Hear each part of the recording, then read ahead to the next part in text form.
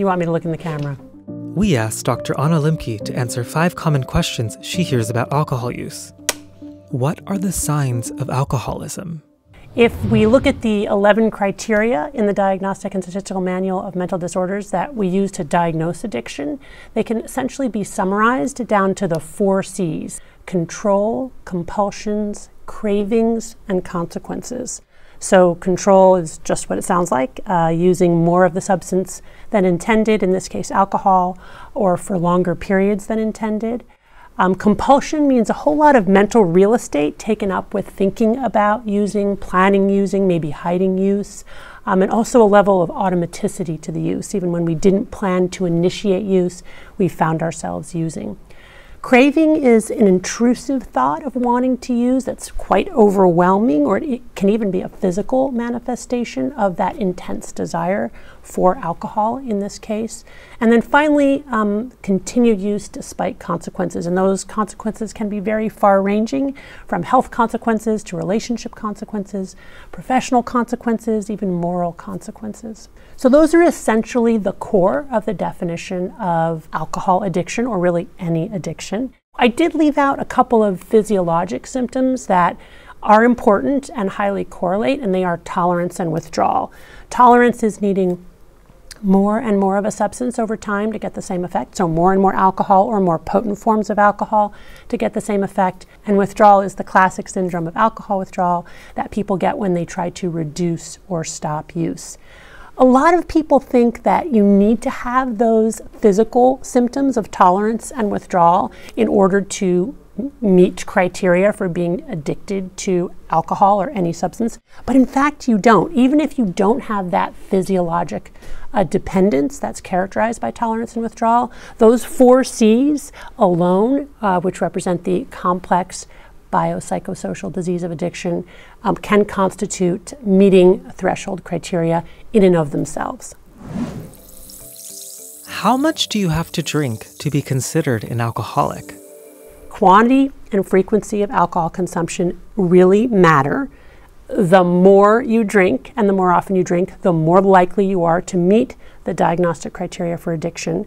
But the diagnosis itself is not dependent on quantity and frequency. It's dependent on those 4 C's we talked about.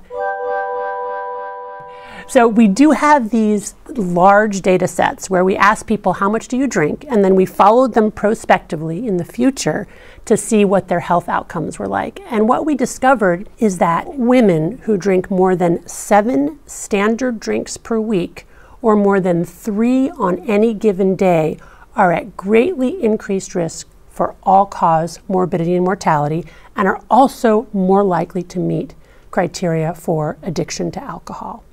For men, those numbers are higher. For men who drink more than 14 standard drinks per week, or more than 4 drinks on any given day, their risk of all-cause morbidity and mortality goes way up, including the risk of addiction. Why are there differences? There's something about female metabolism that makes drinking in very large amounts potentially riskier and more dangerous for the organs than in men. What's a standard drink? Okay, so let's talk for a second about what a standard drink is, because that's really important, right? So your glass of wine and my glass of wine may look really, really different. We define one standard drink as one 12-ounce bottle of beer, one 5-ounce glass of wine, or about 1 to 1.5 ounces of hard liquor. Okay, so I've given you the limits. Couple caveats there. Once men hit the age of 65, their drinking standards come down to where women are. Also, these limits are the upper limits. In fact, the healthiest people in the world only have 1 to 2 standard drinks per week. That's really, really important, okay? So if you're brushing up against that 7 per week, if you're a woman, or that 14 per week if you're a man, you're really in a much, much higher risk category. If you really want to be super healthy, try to keep your alcohol consumption down to 1 to 2 standard drinks per week. Why are there age-related differences in what people can consume?